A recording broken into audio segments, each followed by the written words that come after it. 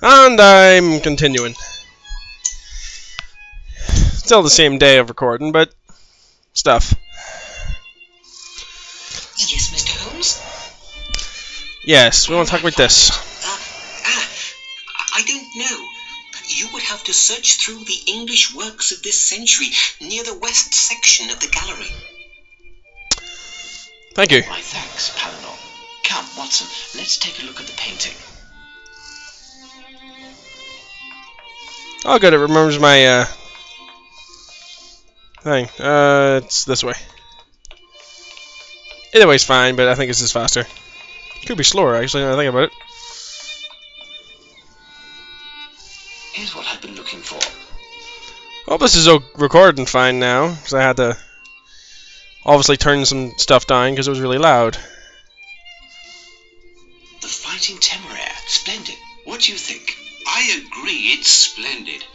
The existence of this painting would seem to give credit to this whole affair. As long as this painting remains on this wall, this letter, even if it is eloquent and provocative, is nothing more than a letter. It is possible that all of this could be a hoax with no substance whatsoever.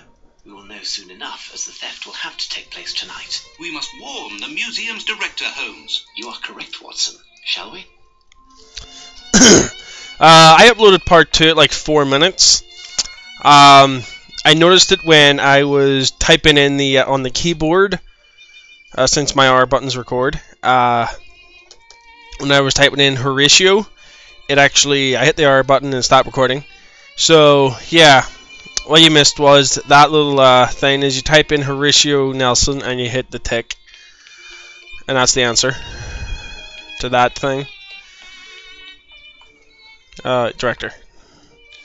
Fantastic! Superb! Now, Maestro, I believe that everything is settled. This collaboration will be my crowning glory, my masterpiece. Merci! I have finished the inventory of the works of art, Director. Oh, and I have the pleasure of introducing the great detective Sherlock Holmes and his companion, Dr. Watson. Good day, gentlemen. It's with pleasure that I welcome you to our gallery. I trust that you are here for pleasure and not business. I'm afraid that is not the case. Oh. When it is no longer a matter of art, the artist must make his excuses. Messieurs, until we meet again, no need to accompany me. I know the way.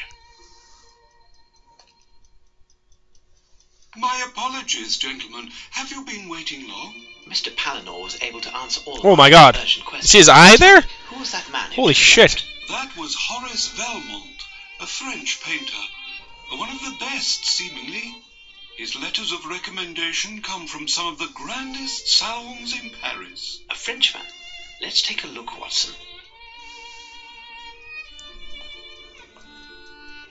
Yes, he's very avant-garde. He heard that we were showing the works of modern painters during our temporary exhibitions.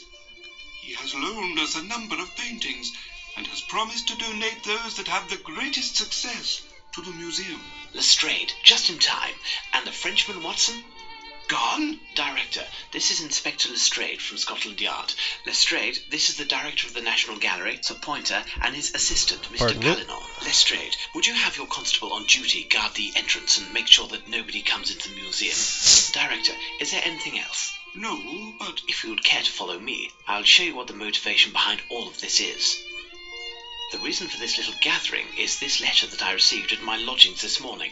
Without getting into too much detail, it claims that this painting, The Fighting Temeraire, will be stolen tonight. Pardon? There now. It's because of a letter that you've disturbed me. You believe that? I would never have taken the liberty to disturb you if this letter, the authenticity of which I must admit hasn't been completely confirmed, was not written by the one and only Arsene Lupin. Arsene Lupin? Arsene Lupin? Arsenal? Who? Lou?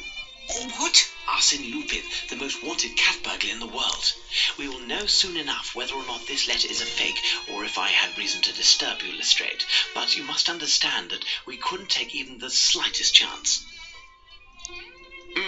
Perhaps. Why not simply put this thing under lock and key in the bank or at Scotland Yard?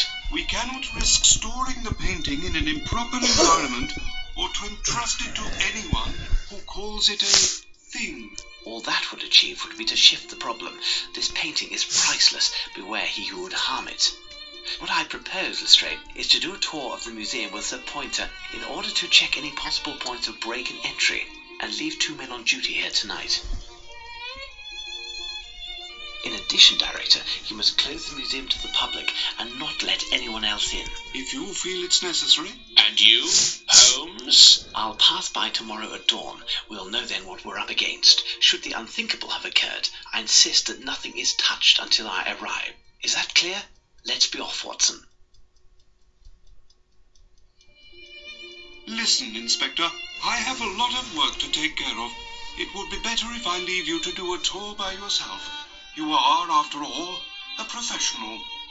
Here are the keys to all of the locked doors. If you need me, I'll be in my office. Well, I best inspect the museum to find any of Lupin's possible exits, including mice holes. You control Lestrade. Another reason I'm doing this game is because I had to do very little voice acting. Like, I don't think I had to do any voice acting when I think of it. It's dark in this box room. Good. No windows, no possible entry. Ha-ha! There is a possible entry. If someone wanted to descend from the roof here, he'd need a lot of time, and it wouldn't be a quiet business. But I'd be wise to leave a man on duty here, and he will signal the alarm at any suspicious movement coming from the roof. Arsene Lupin. It's you and I now. Yes. There's the latch. Another crap. So it's pretty much everything you look at is like voice acted. No exits on this side. Nothing to report. Shut up. It's shocking that certain artists persist in painting with their feet.